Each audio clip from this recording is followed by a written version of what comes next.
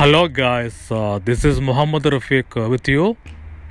In this tutorial, I'm just going to show you how to fix Microsoft Outlook startup error, which is cannot start Microsoft Outlook, cannot open the Outlook window, the set of folders cannot be opened, an unexpected error has occurred. So let me show you how to fix this error.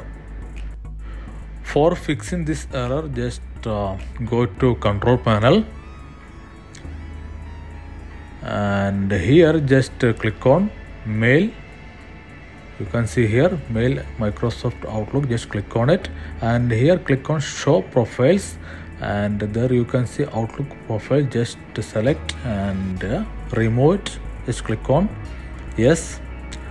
Now the profile is deleted from the Mail option, and now just open your Outlook window, and it will ask for create new profile because of that old profile is deleted.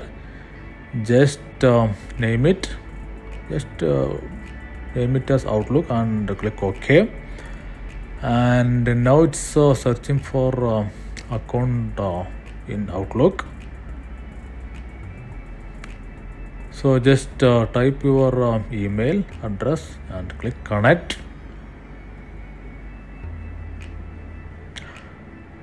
So you have to type your email address again here,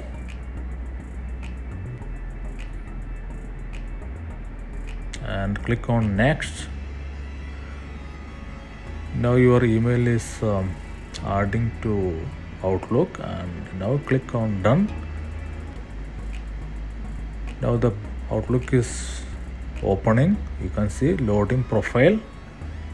Just wait for a while.